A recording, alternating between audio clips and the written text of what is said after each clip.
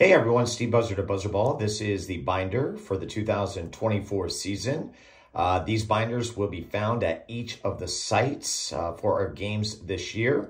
All of this information is also available on the website, with the exception of the scorebook roster. So let's get to it. Binder, you're going to have your title page.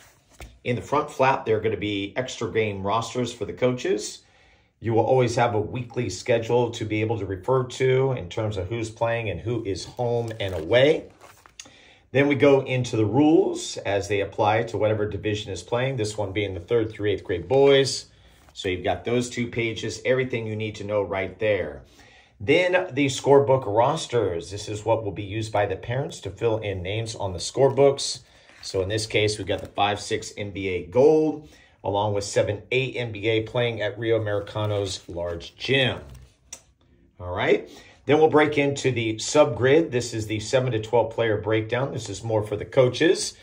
And then we just have a little bit more on the subgrid and some scenarios. Again, this is available on the website at buzzardballhoops.net. Then you'll have availability to the subgrids. Now, these are masters. So if you need to, you may take a photo, but please do not grab the master as we go 7, 8, 9, 10 players. And then finally, for a few of our teams, 11 and 12. After that, site director duties, everything you need to know about the site directors, followed by Hawkins Officiating, our official officiating crew for another season. This is their zero tolerance policy, which can be found in the binder. And then we finish out with the coach conduct agreement. That's 2 pages. Then fan behavior policy.